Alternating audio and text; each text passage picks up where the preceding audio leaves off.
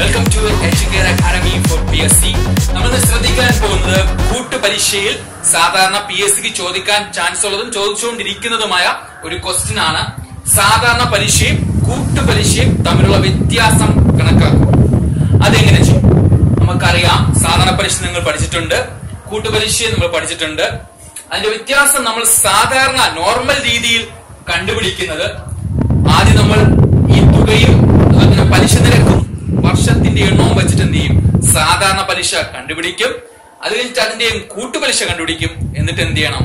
കൂട്ടുപലിശയിൽ നിന്ന് സാധാരണ പലിശ കുറച്ച് അങ്ങനെ ആൻസർ കിട്ടും. പക്ഷെ അതൊന്നും നമുക്ക് PSCയിൽ നടപ്പാവില്ല, കാരണം സമയം വളരെ കുറച്ചേ ഉള്ളൂ. അപ്പൊ നിങ്ങൾ ശ്രദ്ധിക്കുക, അതിന് പ്രത്യേക ഒരു ഇക്വേഷൻ നമുക്കുണ്ട്.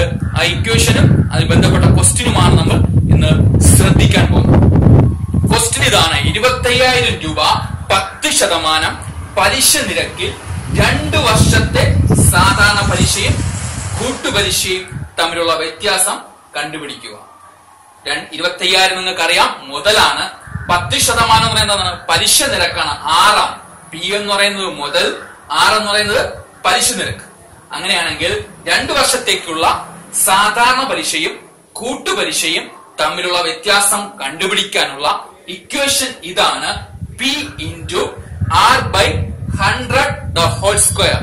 P into R by 100 the whole square ആണ് അതിന്റെ ഇക്വേഷൻ. P എന്ന് പറയുന്നത് മുതൽ, R എന്ന് പറയുന്നത് പലിശ നിരക്ക്. അങ്ങനെയാണെങ്കിൽ P എത്രയാണ്? ഇവിടെ 25,000. 25,000 ആണ് P.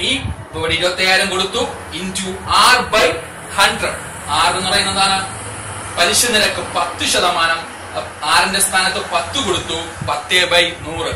25,000 ഗുണം 10/100 the whole square. അപ്പൊ എന്ത് ചെയ്യും? ഇതെന്ത് ചെയ്യും? ഈ 10/100 എന്ത് ചെയ്യും? 2 പ്രാവശ്യം നമുക്ക് റിപ്പീറ്റ് ചെയ്ത് എഴുതി നമുക്ക് ഗുണിക്കാം. 25,000 into 10/100 into 10/100 അല്ലേ? ഇതിനെ നമുക്ക് എന്ത് ചെയ്യാം? ഇങ്ങനെ വെട്ടി ചെയ്യാം. ഇത് പോയി, ഇത് പോയി. ബാക്കി ഇവിടെ ഈ ഒരു സീറോയും ഈ സീറോയും പോയി, ഈ സീറോയും ഈ സീറോയും പോയി. ബാക്കി ആൻസർ വരുന്നത് 250 ആണ്. 250 ആണ് ഇതിന്റെ ആൻസർ. സാധാരണ പലിശയും കൂട്ടുപലിശയും തമ്മിലുള്ള വ്യത്യാസം 250. തുടർന്നുള്ള വീഡിയോകൾക്കായി എന്റെ യൂട്യൂബ് ചാനൽ സബ്സ്ക്രൈബ് ചെയ്യുക. വീഡിയോ അപ്ലോഡ് ചെയ്യുന്ന സമയത്ത് തന്നെ നോട്ടിഫിക്കേഷൻ ലഭിക്കുവാൻ ബെൽ ഐക്കണിൽ അമർത്തുക.